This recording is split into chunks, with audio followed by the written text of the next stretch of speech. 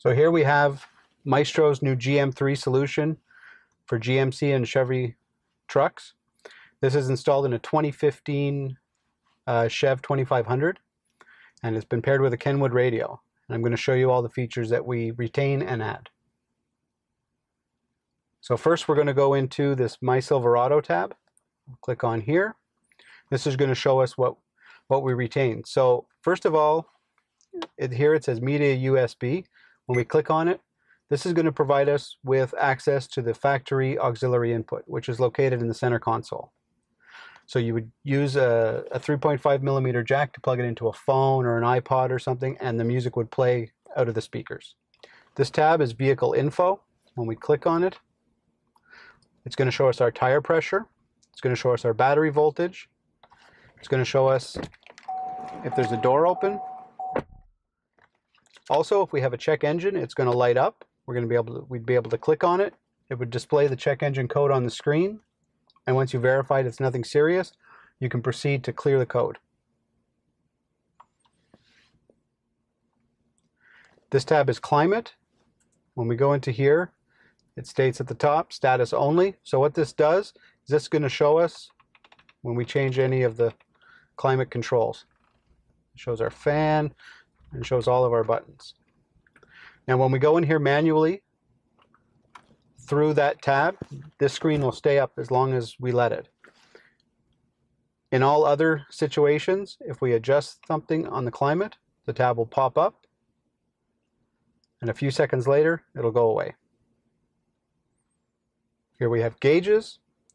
So we click on it, opens our gauge screen. You'll notice here we have P1 and P2. That's because we have 2 pages of possible gauges.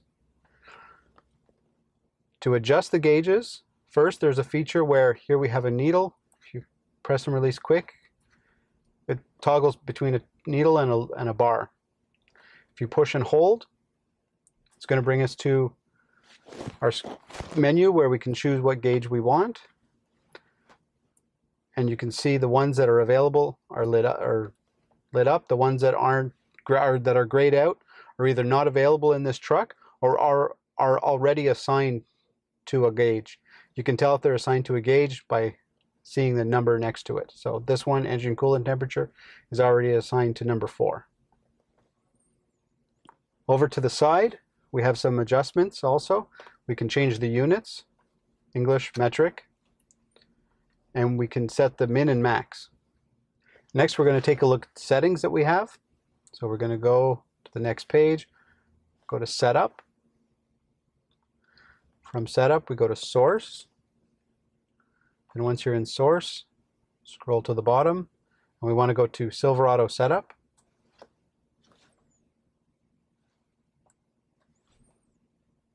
So once we're in here, we have 2 types of settings. We have Vehicle Features and we have Maestro Features. So we're going to start with the Vehicle Features. Once we go in here, Vehicle Settings. These vehicle settings are all the settings that were found in the factory radio. So if we go in here, we have stuff like climate, lighting, power door locks. This is a dynamic menu that will be populated by what was in the truck to begin with.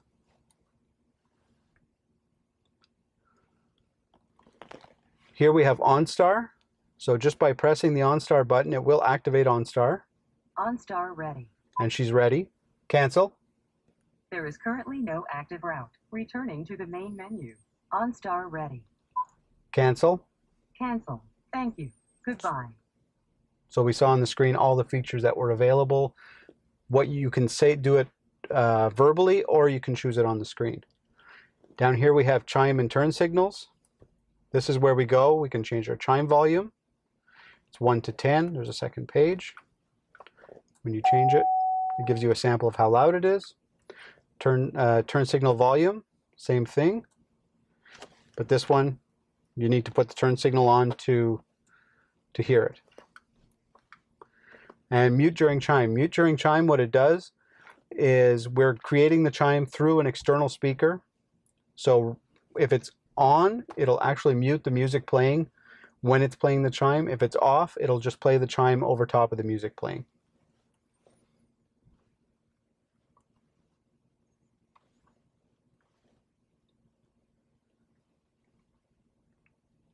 So we'll go into the Maestro features.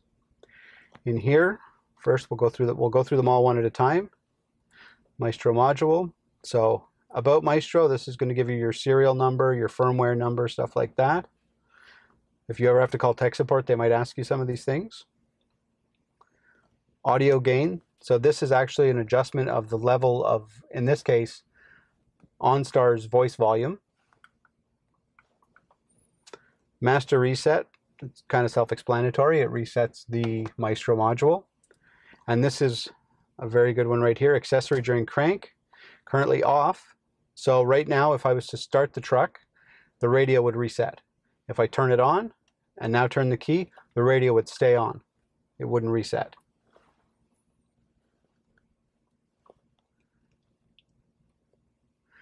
In gauges, we have the ability to select gauges, same as we do on the gauges screen.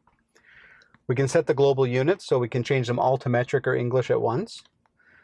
Fuel economy settings, so we can choose the type of fuel, the tank capacity, which is important to be able to calculate how much fuel is left. What we do is we're able to show not just the percentage of the tank, but also how many gallons or liters you have. And here we have the reset fuel economy. So if you're starting a trip and you want to see what your specific fuel economy is for that trip, you can come in here and reset it, and it's going to calculate from that point on. Validate PIDs. This is more for tech support. They'll ask you to do this sometimes if something's not working right. But what it will do is it will re-ask the vehicle what gauges are supported. Here we have Obd2 Communication.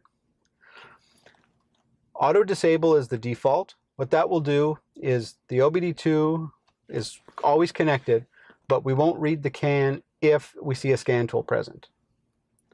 We have an option for always enable. The reason we do this is sometimes people have other stuff in the vehicle, a program or something like that, and it will automatically kick us off if we're in auto disable. So always enable will allow it to work at the same time. Disabled just turns it off.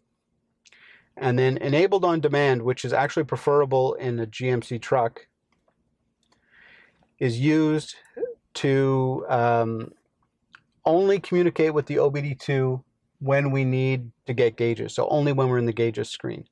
The advantage to this is there's a health status that's available through OnStar, and if we're always on, OnStar can't perform that check. The disadvantage is we don't calculate fuel economy when you're not in the screen.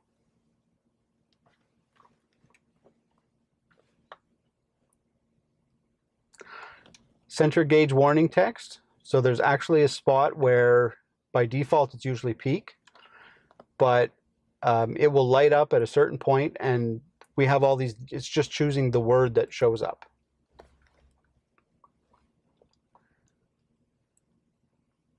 And about gauges, this isn't always active. That will just, if it is lit up and you click on it, it will just give you a really long string number that only means something to tech support.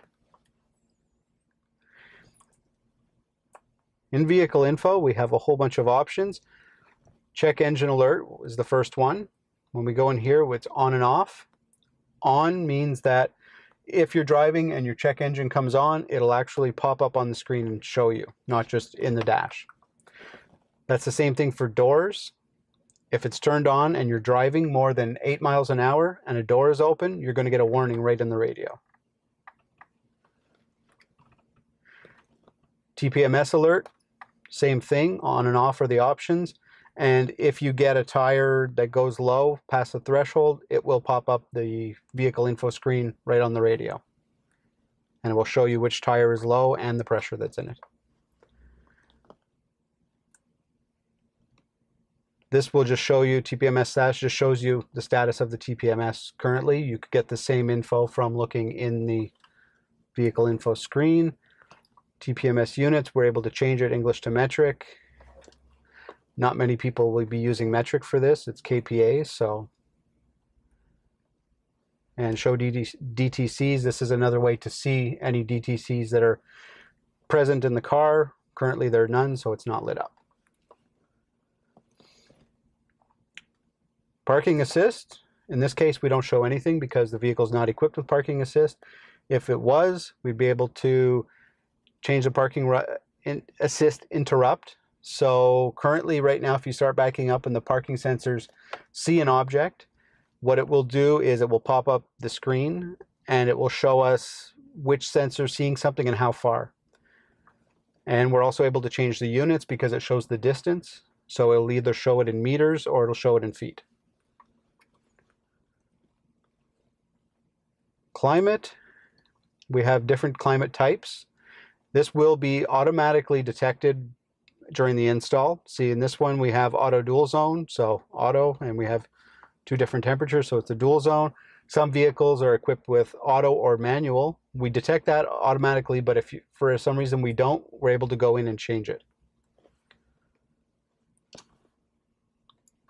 Auto display, that's the feature that will allow the climate to pop up on the screen every time you adjust it.